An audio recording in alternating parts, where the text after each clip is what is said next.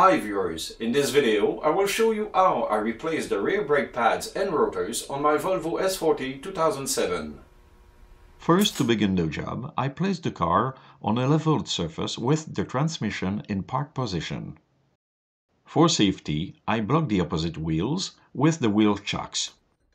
Before jacking up the car, I used the breaker bar to loosen the lug nuts on the wheel that I had to work on. They were unscrewed around a quarter of a turn.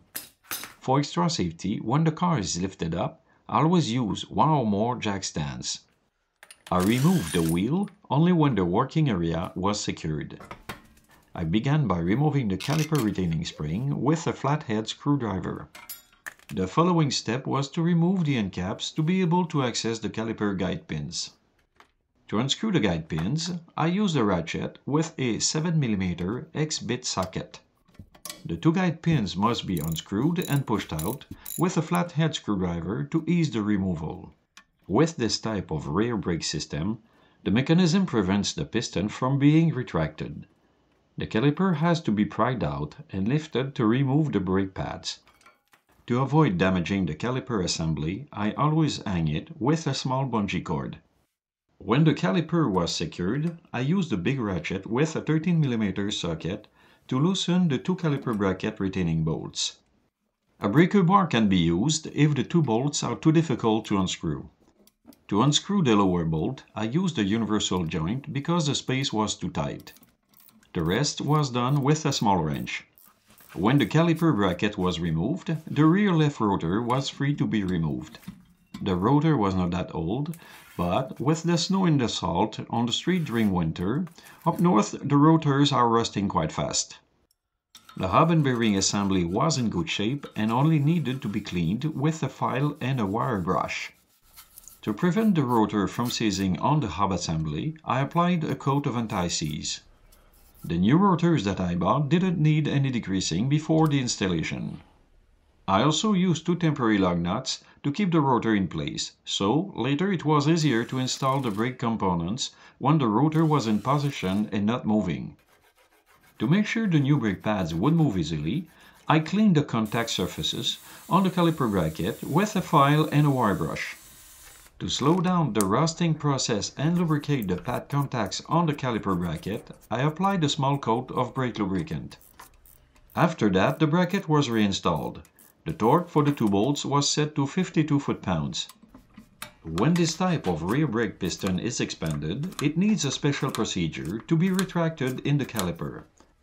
Before performing this procedure, the brake fluid level in the reservoir must be checked to prevent any spillage. I checked the level during the procedure and I kept it between the minimum and the maximum marks. Refer to owner book for details. To contract the piston into the caliper, brake piston tools or long nose pliers can be used. Since the Volvo brake piston adapter is not common, I show how to make a cheap one.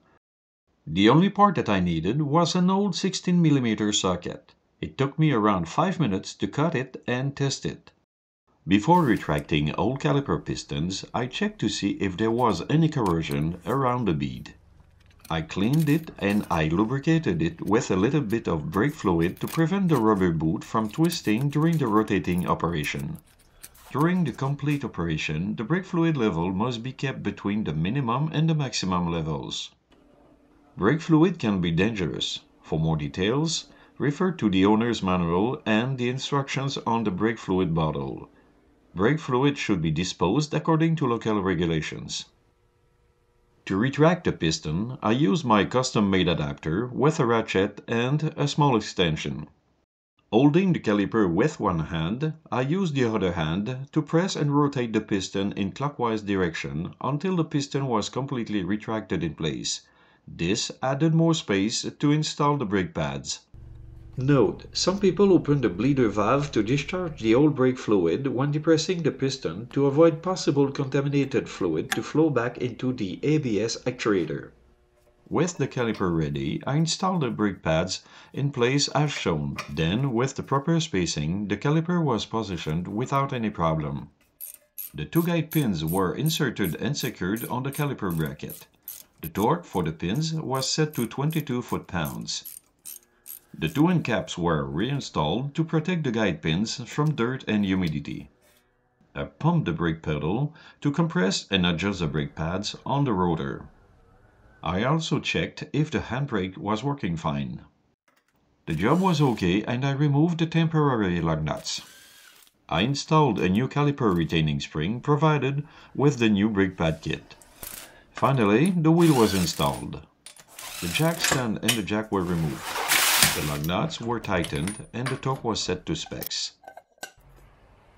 The brake job on the other side of the car should have been the same, but there was a new problem. I found out that the parking brake cable was completely stuck because of the rust. As you noticed, I cannot plan everything before a job. This is why I was not expecting to have to replace the parking brake cable on the right side of the Volvo.